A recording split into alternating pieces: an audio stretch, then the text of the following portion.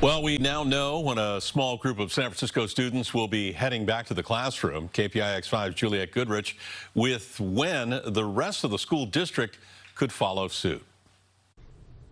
San Francisco school leaders announcing a reopening date, April 12th, more than a month away.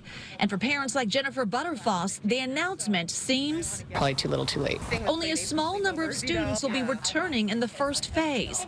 That means her son can go back. Her daughter will have to wait for phase 2 reopening end of April. Of course, parents are definitely frustrated it's taken so long, and there's still a lot of questions about which schools, which phase. And still no plan to bring back middle or high school students. We listened in on today's district-wide Zoom announcement. I also know that some students and families who want to return at this time will not be able to.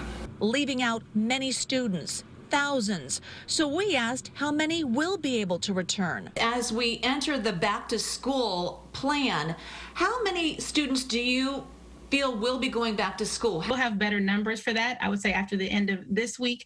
But it's a couple thousand for sure coming back, have already committed to coming back for this first return. It's right? Definitely a small number. Tired of the long, drawn-out reopening process, Butterfoss is part of a parent group mobilizing against San Francisco's elected school board.